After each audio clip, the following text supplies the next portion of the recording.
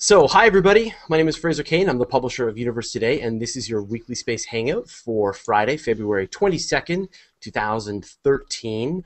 We have a very action-packed episode today with a special guest. This is awesome.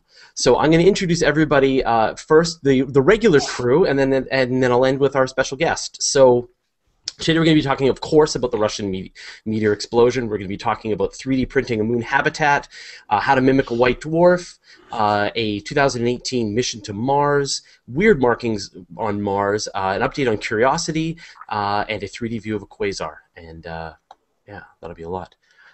So joining me this week, so we've got Alan Boyle from NBC. Live long and prosper.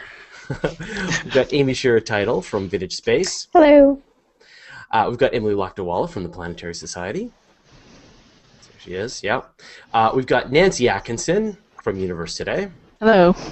We've got Scott Lewis from CosmoQuest and Know the Cosmos. Hi, everyone. And we've got Dr. Thad Szabo from Cerritos College. Greetings. And as our special guest, we've got Heather Hanna, who is a geologist, aka Geo Girl on Twitter, and Heather has been studying the Russian meteorite and has some information for us. So hi, Heather. Thanks for joining us. Hi.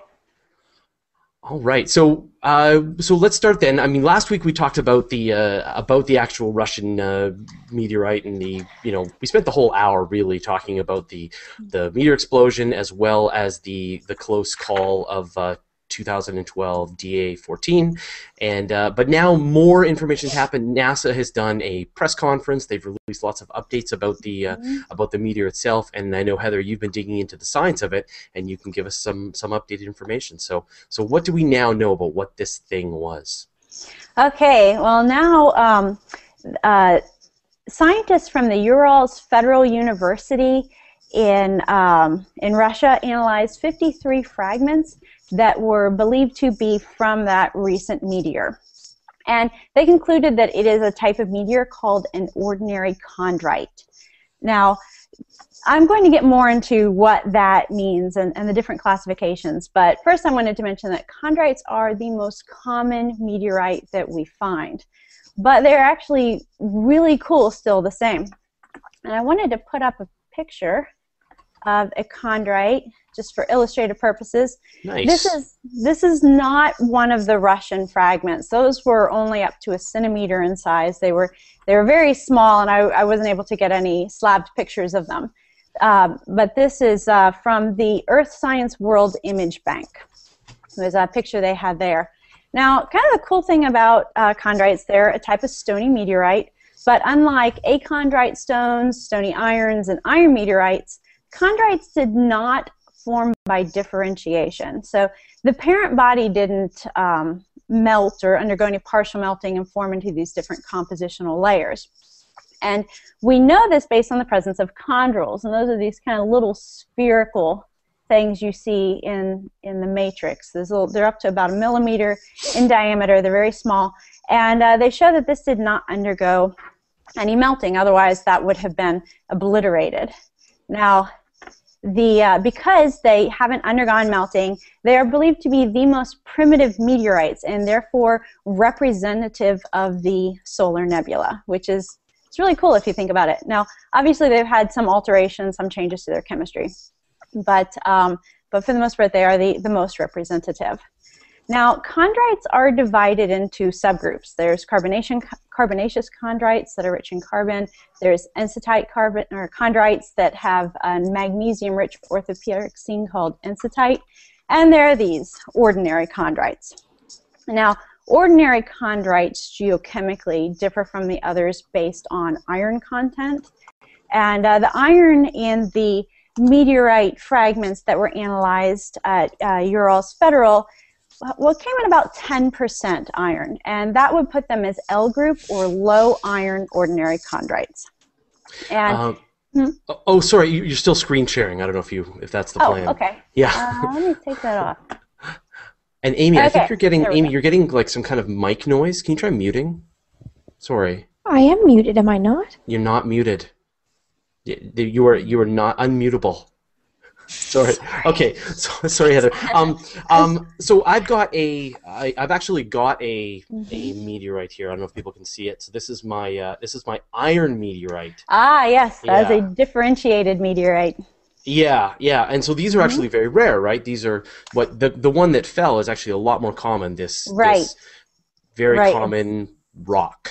Yeah, I read 95% of meteorites found are the chondrites. So I'm not 100% sure of the validity of that estimate, but that is the estimate I saw. But basically, the meteorite fragments that were found are consistent with a stony meteoroid or asteroid. Looking at some of the size estimates, it might have been a small asteroid from what I've seen from the asteroid belt. Mineralogically, the fragments contained olivine and pyroxene, both of which we see here on Earth, especially in the mantle.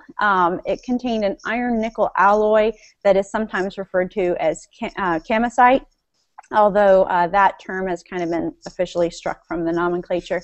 And it contained troilite, which is an iron sulfide.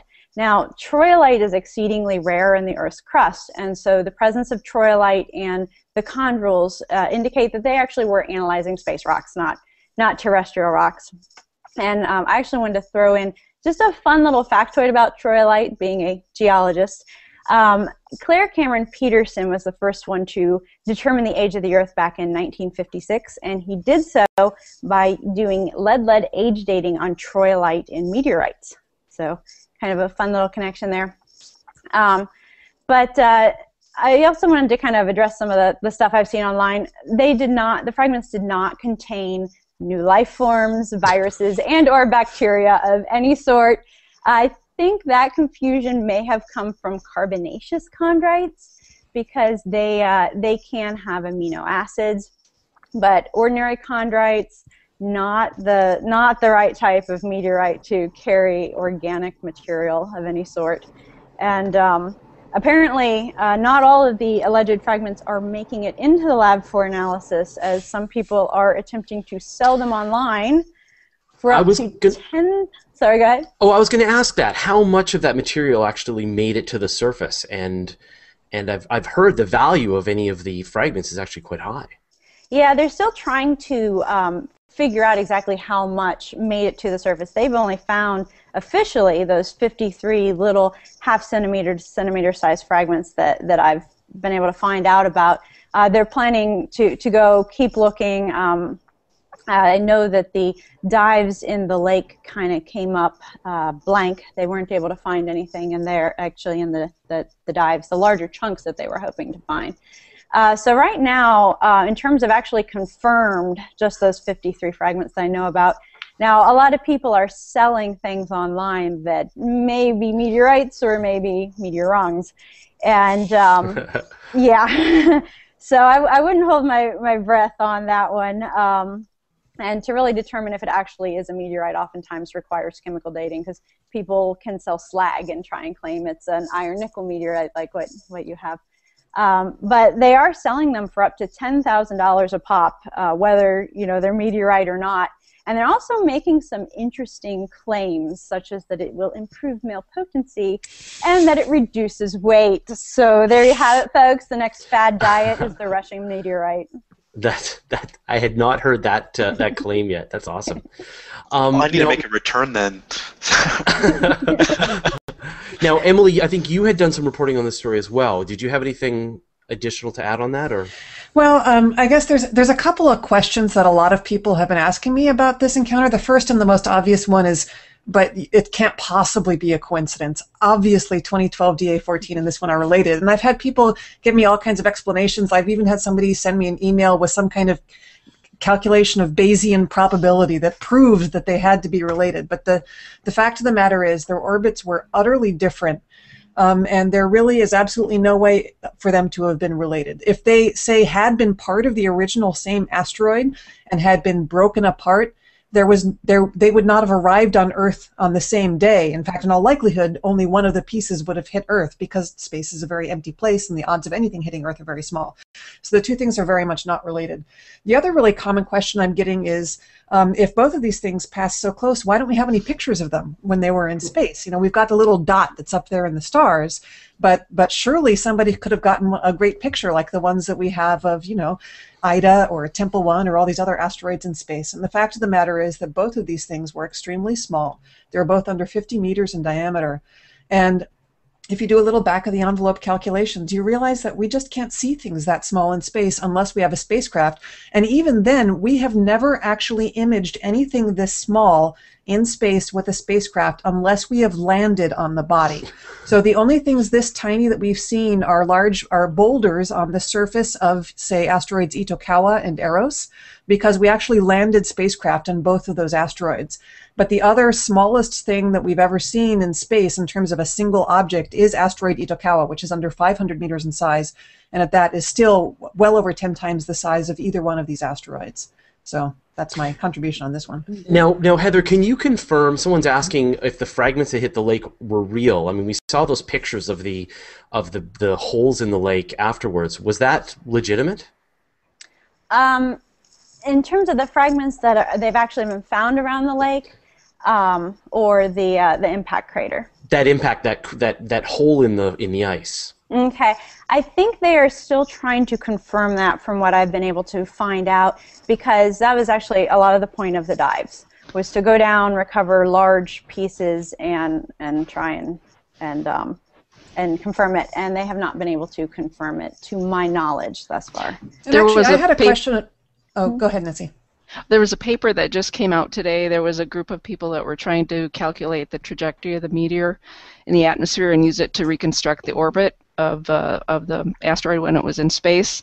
And they used videos on the web, you know, all those dash cams that were, we've seen all those videos. But they said that caused some kind of, a lot of problems for them because the display clocks times were off, sometimes by minutes, sometimes by seconds, so not everybody had their clocks set on their dash cams. But anyway, when they took the trajectory that they got from the videos, and then when they tried to assume that the hole in the ice sheet was produced by the fragment of meteorite, they said that it couldn't be the case. Okay. So I don't know. So I think the jury's still out on whether that hole in the ice came from the asteroid. I mean, I know that we were dealing with a lot of fraud pictures and claims just immediately after. I mean, you mentioned, losing weight and male potency, but I mean, we were just seeing people were pulling up these images of things that were absolutely not the impact event. There's like this burning hole I think it's in Russia or Kazakhstan or something, and it was, it's absolutely not the crater where the meteorite hit. So every time, it's funny, every time these kinds of events happen, I'm always seeing people posting fake images and fake video onto Twitter. Usually they're just, reposting old videos of bolides and meteorites that had been seen before. So I'm sure it's just gone crazy this time around until the real scientists get in there. Mm-hmm. There was a meeting last week at the UN on the Committee for the Peaceful Use of Outer Space, and a lot of asteroid experts were there. And at the time, and this is several days ago, they were all expressing a great deal of skepticism about any pieces of the asteroid being found. So Heather, I'm wondering if you can comment on how certain we are that the things that, I mean, you'd say they do have chondrules and stuff in them, so they're clearly space rocks. How certain can we be that these actually came from the Russian meteorite that exploded? That's a good question. That is why I kind of, at the beginning, was saying that we're believed to be from, because they really can't say certain, yes, this was from the Russian meteorite. At least it's not at this point. They are from a meteorite, or a meteor. But as for whether they are the fragments of the meteor that we were all talking about last week, can't really say. Will it be possible to tell with elemental or chemical analysis of some kind that they all came from the same body at some point? Or can you even say that? That's a good question. Isotopically, a lot of times on Earth we use isotopes to determine if things are from the same body.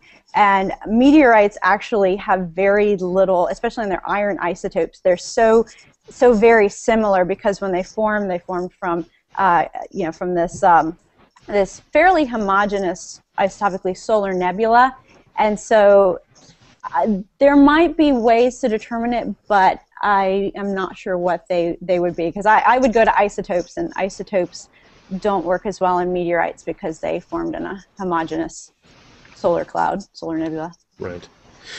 Well, thank you very much for the update, Heather. And I think we will. I guess I'm sure we're going to be reporting on this week after week for months. So it would be great to get an update from you, maybe in a couple of months, if we can find out when there's some new information out there. So thanks again for joining us. Really appreciate it. Now you can stick around and listen if you want. You can. You're free to go as well. So either way.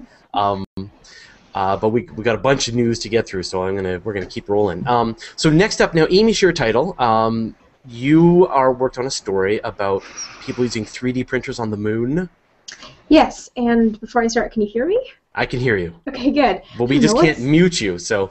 Which is weird. Sorry, I'll be very quiet when I'm not talking. Okay, so yeah, there's now this idea that we can actually use 3D printers to print moon habs, and this is really neat, right? Because the issue with getting to the moon and having a habitat on the moon is that you have to get the habitat there, and habitats are heavy and they're big, and that impacts the launch vehicle because the launch vehicle has to have enough power to lift it to orbit and then onto the moon, and then all that lifting costs money because it takes more fuel to lift something that's heavy. So imagine taking a printer to the moon, mining materials on the moon, and then printing yourself a house. Sort of. So that's what the European Space Agency is actually looking into, how they might be able to do this in the future. So far the details are a little bit sketchy in terms of like what exactly of the moon in terms of material it will use to create the ink, as it were. Sorry, I should backtrack. 3D printers spray ink of sorts, some kind of, usually it's a plasticky material, in layers and slowly builds it up to create a 3D structure. And what it does, because it's going little, layer by layer, you can actually create more sophisticated and complex things than you can with normal construction methods. So the idea would be to use material on the moon to create this ink, to build it up layer by layer and create a hab. So, I mean, there are some things to consider, like what that material would be. There is a UK-based company called Monolite that has created 3D structures using a sand-like material mixed with a salt, and that salt acted like a binding agent. And the finished structure, even though it was made of something sandy, was solid like stone. So that bodes well for possible lunar material being used in a 3D printer. But the bigger issue that strikes me, and I just haven't seen anything sort of concrete about this because this idea is still kind of in the thought process, is whether or not lifting the printer to the moon is actually going to be better more cost effective than just taking the hab. So it would have to be a breakdown of how much does the printer cost, how heavy is it, how big is it, how can you get it there, is it going to be worth doing that as opposed to bringing something, say an inflatable habitat that theoretically is light as air. Well, if I understand correctly, they were looking at not like trying to print up the whole habitat at one go, like with a 3D printer might, but actually building the parts, and then astronauts would stack them up, right? Well, the one that I saw is suggesting 3D printing the shell of a hab, so this would protect astronauts from micrometeorites and give them some kind of protection against radiation, but inside that shell would actually be an inflatable pressurized habitat module. So it's a little bit unclear from the things that I've seen exactly how the pieces will come together, because what the other thing that I haven't really seen addressed is how do you work in the life support systems and the electronic systems and food storage systems. You can't 3D. I mean, can you 3D print a house with appliances? I don't know. So it looks like the 3D printing is kind of covering one piece of the moon hab puzzle, and then of course that brings me back to my questions of whether it'll be worth it. Is it worth 3D printing a shell for a habitat when you can probably develop something super lightweight before we're ready to go to the moon? I'm sure they're going to do the math. Yeah, people better with numbers than I am are going to break it down, but it's kind of a neat idea, and it's like appropriately futuristic, but being able to print our own condos. So, sorry, just something to add here. One of the things with 3D printers is that typically you could get one for the home for as little as I think about $400 up to a higher end one for a few thousand that prints using plastic. But there are a lot of aerospace and other companies now that have them that print with aluminum. I think I've even seen one in China that they listed being able to print with titanium. Now the problem here, That's awesome. the problem here is the power, because you need a high-power laser, a CO2 or ND-YAG laser, to bond each layer to the layer underneath that. So it might not even be an issue of cost of the printer versus shipping modules, but the power requirements to get something that can create objects out of materials that would be durable enough for a moon habitat. So, but again, technology advances. So by the time we're actually going back to the moon, who knows what might be available? Do you know if there would be theoretically enough solar power to harness on the moon, since we've got these delightful 2-week-long days to just soak up sun energy to do that? I have no idea how much energy it takes to do one of these things. There should be. I think the main problem here would be battery storage. I mean, you can build a solar array. The thing is, you need something to provide the power in a continuous and well-regulated manner for your laser to operate. So, but again, these are technological problems. I mean, we worked out going to the moon 45 years ago, roughly, at this point. So, these should be smaller technological problems than solving how to get there again. So speaking of going to the moon, I'm already bored of going to the moon. Let's go to Mars instead. Alan, I hear Dennis Tito wants to take us to Mars. Yeah, we haven't heard much from Dennis Tito for a while. He was the first space tourist, basically, to go to the International Space Station back in 2001. And now he's come out. He actually hasn't officially come out with it yet, but word is leaking out about this plan to send astronauts past Mars on a trajectory that will bring them back to Earth via a free return. And the idea is that this works as a 501-day mission, but you have to do it at a specific time. You can't do it tomorrow. You can't do it in 2025. You have to do it in 2018, when Earth and Mars are aligned such that you have you can actually do this trajectory, have the spacecraft kind of whip around Mars and come back. And so there's supposed to be a press conference about this next week, but in advance of the press conference, Dennis Tito's group, which is called Inspiration Mars Foundation, sent out a press release, and now we're all trying to piece together things based on this press release, as well as an IEEE paper that Dennis Tito is supposed to present in March. And so the big question, there are a few big questions. One is, can all this be put together by 2018? Just technically. The other is who's going to pay for this? Dennis Tito is a millionaire. He's the founder of Wilshire Associates, which is an investment company that controls billions of dollars of other people's money.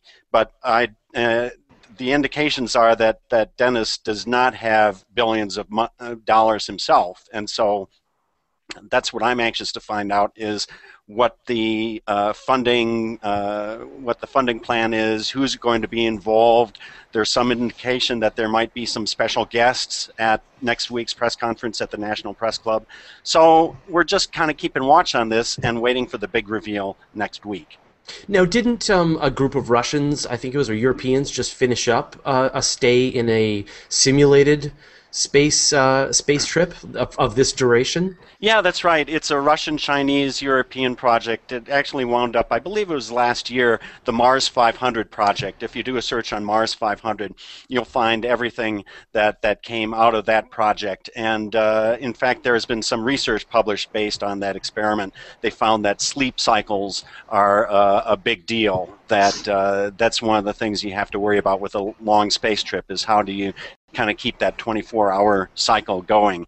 And so they've done that sort of isolation experiment, but this is going to be a little bit different. One of the scenarios calls for these 2 astronauts to be cooped up for 501 days in a SpaceX Dragon capsule with all the stuff that they're going to need to eat riding along with them. And if you think about all the stuff that they're eating, all the stuff that is produced will have to go somewhere also. So it's going to be an interesting logistical issue to work out. I predict space madness. You can use that stuff to be a radiation shield. So that's a good thing about that. You drink your irradiated water and your irradiated food. That's perfect. It'll remove the bacteria while it protects you from space. Yum. Yum. All right, well, let's move on. I know we've got a ton of stories, so I hate to cut this all so quick. So I'm going to move next to Nancy, who has information on some. This is pretty breaking that there's some weird markings discovered. People miss my air quotes. Markings on Mars, and they're not alien in origin. They're not hieroglyphs, but they're cool. So Nancy, what is it? Yeah, in the weekly release of images that High Rise normally does, they put out a couple of really neat ones, and this one initially caught my eye because I thought it looked like hieroglyphs, kind of hieroglyphics, or geoglyphs, like the Nazca lines or something like that. But what they are a natural formation. They're called rootless cones, and we have them here on Earth. They're in Iceland a lot, and they're created when there's either subsurface water or ice underneath a hot lava flow, and then from when the ice or water is vaporized by the hot lava, the lava kind of shoots up and forms these kind of higher mounds, and sometimes they can get kind of weird shapes, and these definitely have some weird shapes. So I talked to Alfred McEwen, PI of High Rise, and he said, yeah, that's what they are.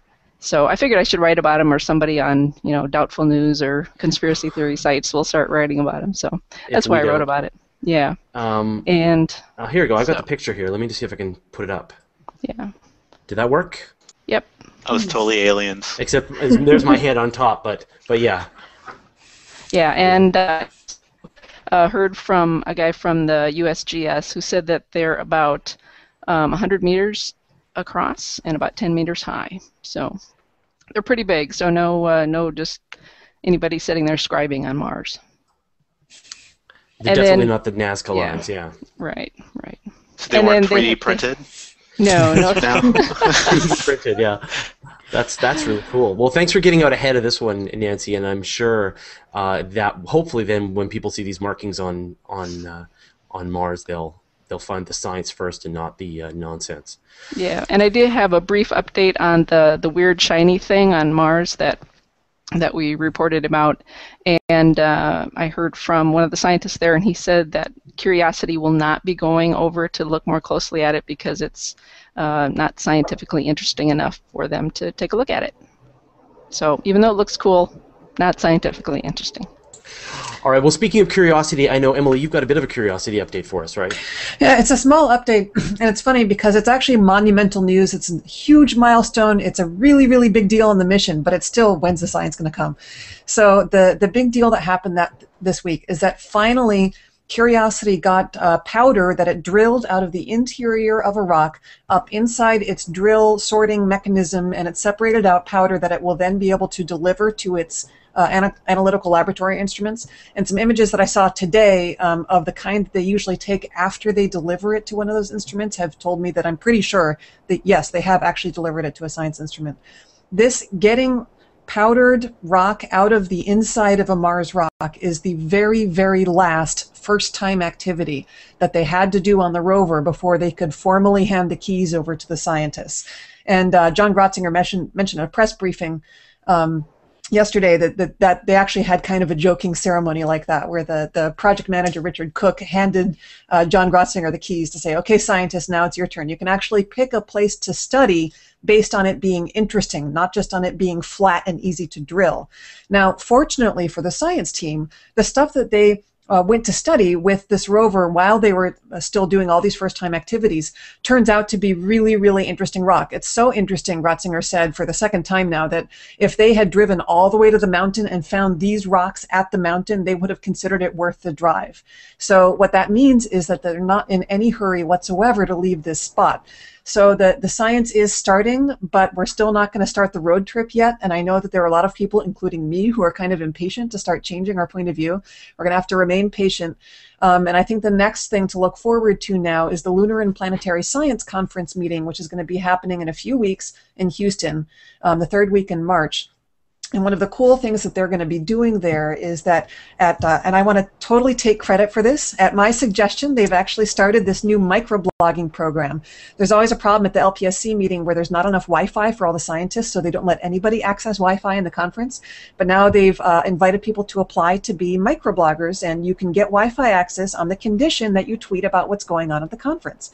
And so I've heard from at least like 20 or 30 people who, at least on Twitter, who are planning to be microbloggers from LPSC. So it should be really fun for people outside the meeting to see what's going on at this latest science conference. And on the Monday, the first day of the conference, there's going to have the first Curiosity Science results. So I'm really looking forward to that. Now, but isn't it really good news when you think about it that Curiosity has found so much of the right kind of rock, the kind of stuff that they're looking for, that they don't even have to go driving? Yeah, it's absolutely good news, and I don't want to give the impression that I think this is terrible. It's really awesome. It's great that they found such awesome rocks to start with. I'm just impatient. I want results now, and it's funny, Fraser, because usually you're the one who's saying this. I know. And I'm the one saying, Fraser, you have to be Gotta patient. be Science patient. takes time. Yeah. But yeah, we're almost 200 days into the mission, and I want adventure. Let's go. Let's climb that mountain. Yeah. Yeah. Awesome. Okay, cool. Well, I'm going to move to Thad now. Dr. Szabo, now you're talking about how we might be able to mimic the environment around a white dwarf. Right, and in particular the magnetic environment. Now, the material in a white dwarf, if you had a teaspoon of it, just a small sample of it, it would have a mass similar to a loaded dump truck.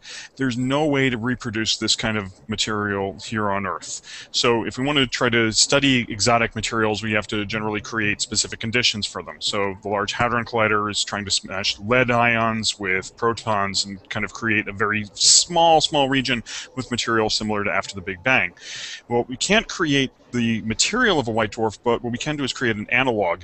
And so what's been found is that if you take a silicon crystal and you embed phosphorus in it, so the phosphorus has one extra electron compared to the silicon, so it's like a hydrogen atom. So when we look at the spectra from hydrogen near a white dwarf, it tends to have features that we've never really seen in hydrogen before.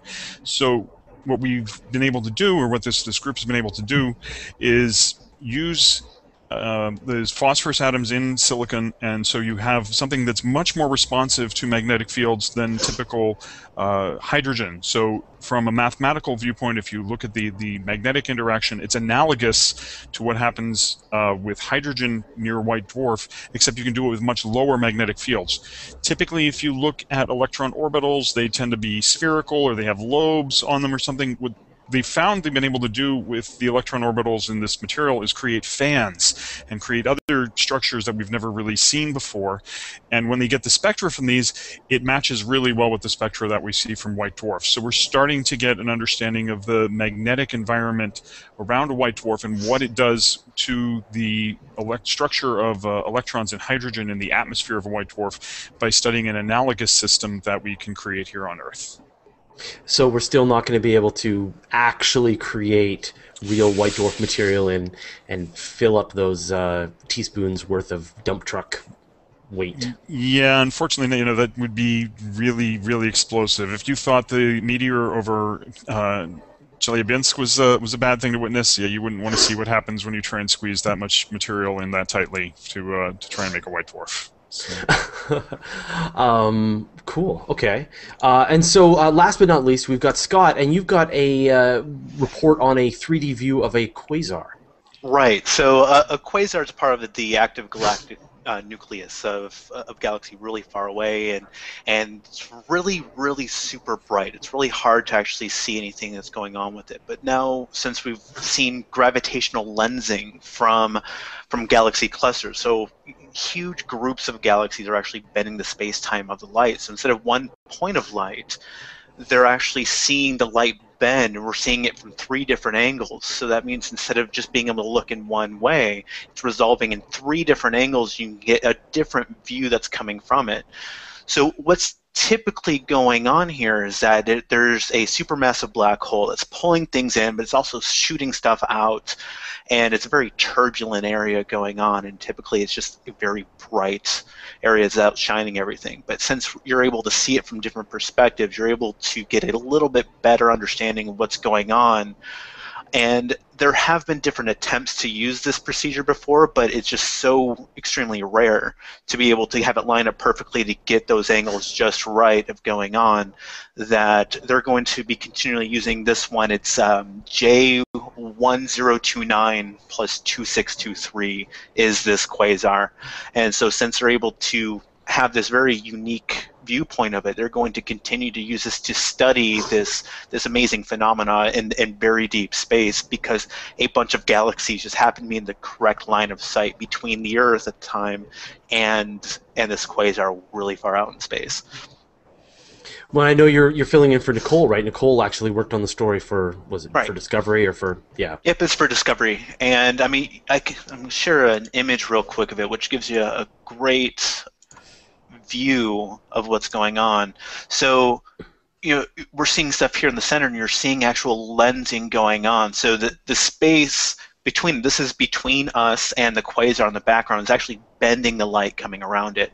So you're actually able to get 3 different points of light coming from the same object that's coming from with this gravitational lensing, because there's just so much matter between it. It's actually bending the light that's coming through it like a lens does. And sorry, which part was the jet there in that image, do you know?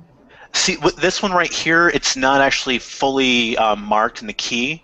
So you're talking about B and C, correct? Yeah. Yeah.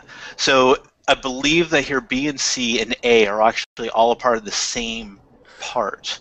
Right, so right the light's just been stretched around. Right, and it's coming through there, while also G1 and G2 are actually part of the same object, and you're seeing that the light is being bent itself and actually moved around. So we're able to see different angles of the exact same object at the same time. Right, okay, and so in this image it looks like they're sort of separated in the sky, but actually what we're seeing is this distortion of the gravity as the closer object is distorting the light from the more distant object, right? And it's sort of lensing it around like these cool Einstein rings. That's really cool. Awesome. Okay, so I've got a bunch of questions. I just want to remind people, if they want to be able to ask questions, there's a few ways you can do it. I should have mentioned this earlier on, but you can post your questions on YouTube, you can post your questions on the event page, and you can post your questions if you're watching this on in my stream on Google+. You can also post a question there, and we'll be glad to take your questions. And I've got a few questions that are already queued up, so let me just get to those first. So we're going to go back to the meteor, of course. So this comes from Wade Shoemaker. If the blast, so apparently the blast was 30 times bigger than the Tunguska event. Is that right? And if so, why were there not miles and miles of flattened trees and buildings? So I'm gonna, Heather, do you know what the amount of energy was in that explosion? I actually saw a couple different estimations. Let me see if I can find where I wrote them down. Heather, while you're doing that, I think what NASA was saying was that Chelyabinsk was something like 500 kilotons of TNT, and Tunguska was more like 2.4 megatons. And so Tunguska, by any measure, was bigger than Chelyabinsk, and so that's why you saw broken glass instead of knocked down buildings in Chelyabinsk last week. The energy I've written down for the Russian meteor was 500 kilotons. Yep. That was what I was, able to find. Right. Let's see. So then a lot of people wanted to talk about the 3D printing, actually. So Will Selwood notes that you can actually 3D print a rocket engine and provides a link in the event page, which I think is pretty cool. So you can imagine the astronauts going to the moon and not only printing their habitat, but also perhaps printing rocket engines for exploration of other places. So.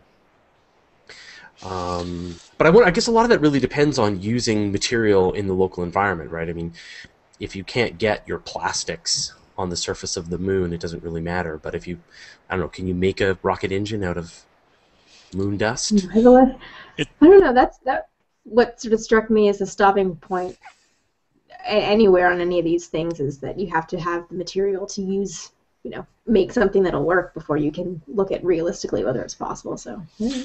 It's going to depend on the refinement process, and it depends on, say, the aluminum and magnesium and whatever content of the lunar surface material where you happen to be. But the refinement process here to get material that you can feed into the 3D printer, that might make it prohibitive. Well, again, at least at this point, who knows in 10, 15 years when we may actually be doing this for real as opposed to just talking about it.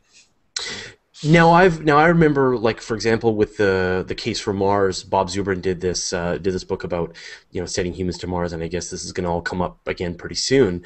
And he said, you can always take components of what you need. So if you can get, for example, the oxygen in on the location, then you can just bring the hydrogen, and then you can make your rocket fuel if you can't get access to hydrogen. So you can break up these components that maybe are a lot heavier, and you can bring just the parts of it that you can't bring locally. So I think that might be a good way to approach it. Right, and what Zubrin is talking about is relying on the, at that point it was speculative as to how much water there was on Mars, but now with the Phoenix missions and other missions that have, that there's plenty of it to be able to just split the water into hydrogen and oxygen, and boom, there's your rocket fuel as well as something to purify to drink. Yeah. So. Now, Fred Newton notes that you can take the printer once and use it multiple times, which is exactly right. Which is, you're not looking to build a single habitat. You're looking perhaps to build, a whole city eventually. Like a research habitats. station. Yeah, and you're going to build building after building after building, and so you take the system up there and create one, and then you create another one, and it starts to look like some video game. You're just clicking and making new habitat buildings. Minecraft on the moon. Minecraft on the moon.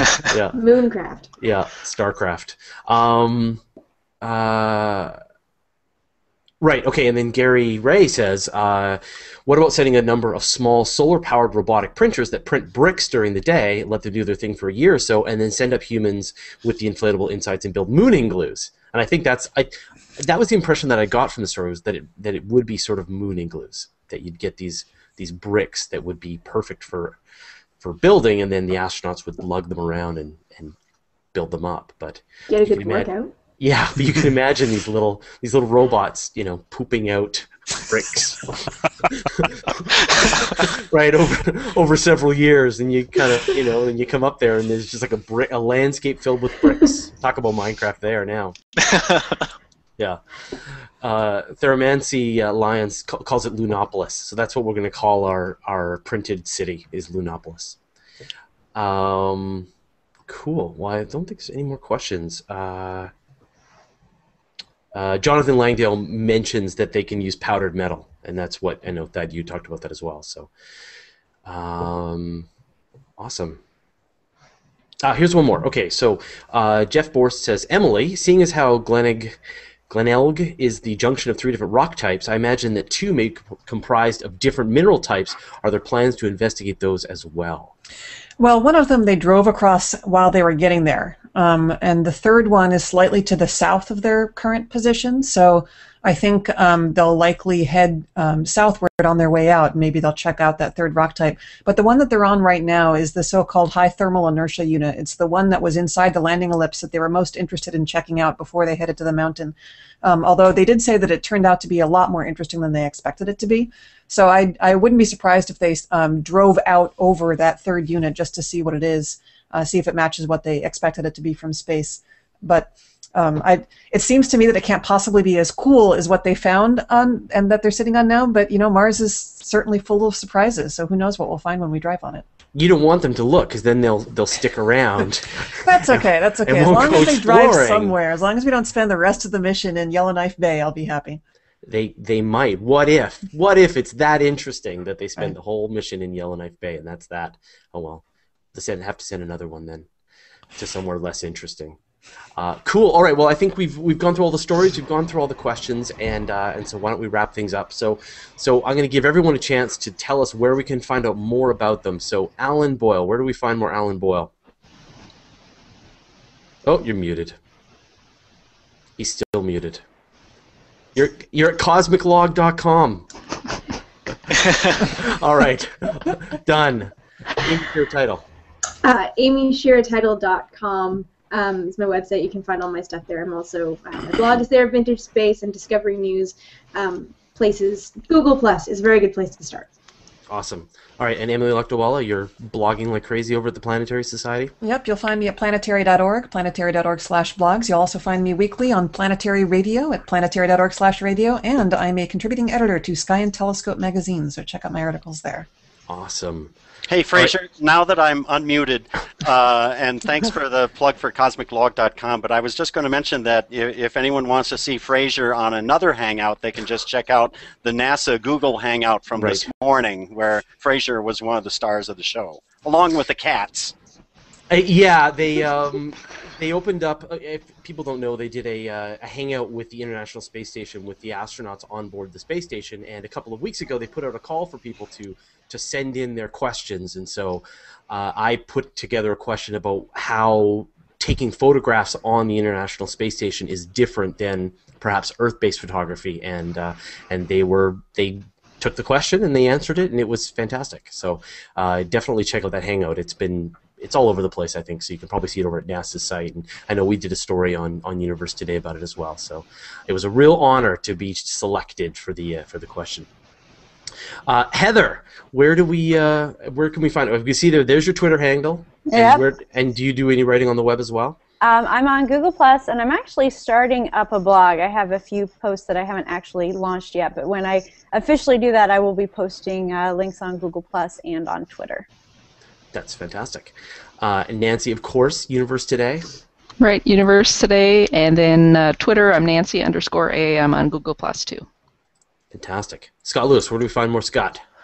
I am everywhere. I'm on Twitter as the Bald Astronomer, Google+, obviously. I am on CosmoQuest doing education public outreach, and on the forum.